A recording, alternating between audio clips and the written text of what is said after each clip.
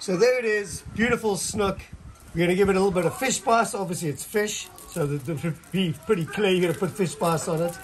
We're going to whack on some paprika on this as well, and a little bit of salt and pepper. So here we go, generous offering of spices. As you can see, you don't have to be shy in any way. Don't have to put it all the way around, because obviously we're going to be putting butter on it, and that will pull the flavor through all of it. On goes black pepper.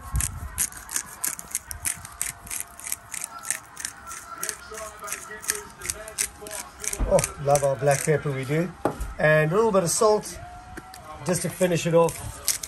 On other meats, like red meats, I wouldn't put salt on like while I'm cooking it, because that draws out the liquid, but this has obviously got quite a bit of liquid in it.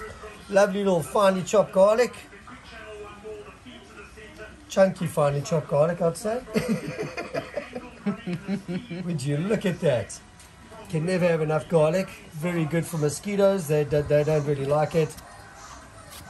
Perfect. We love it. Oh, absolutely adore it.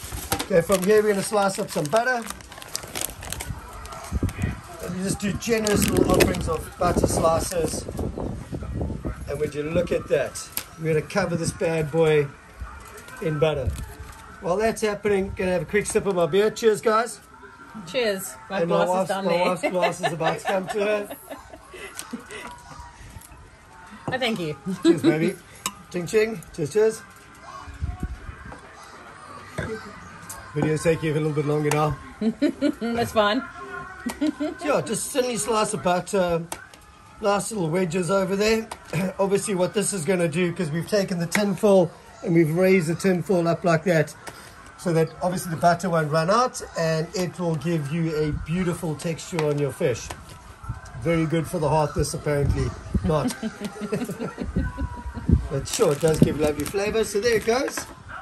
Then we're going to hit some red pepper.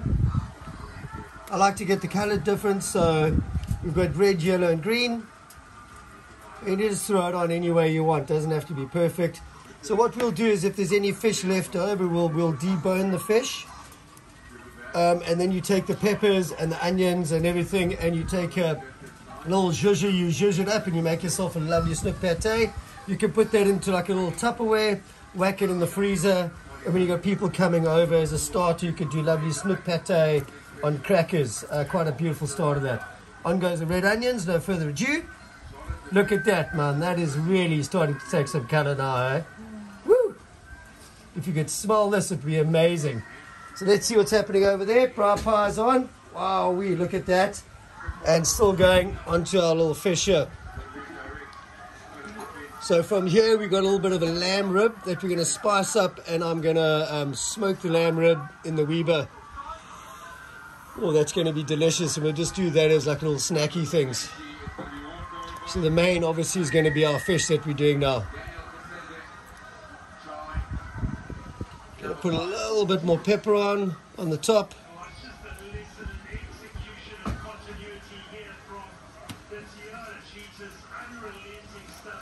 Woo, that is really taking shape now. So if you can see the sort of height of that, I mean, that's looking great, eh? Woohoo! Going to put a tinfoil lid on it. Just crimp it around the side, so obviously you just can turn this over here and just make it a little bit tighter and push it in on the side. So obviously when the butter goes down, it's cooking throughout the whole fish. I do love to have these open fish like this. Gives fantastic flavors. So I think we're almost pretty much done. Just a couple more onions. Oh yeah, would you look at that? That's the last few pieces going on. No further ado. Hope you guys have an amazing day. From us, have an awesome weekend. Hoo-ha. Cheers. Cheers. Have a beautiful day, guys. Woo! Look at that. Yeah. Snook. A little bit more spice, baby.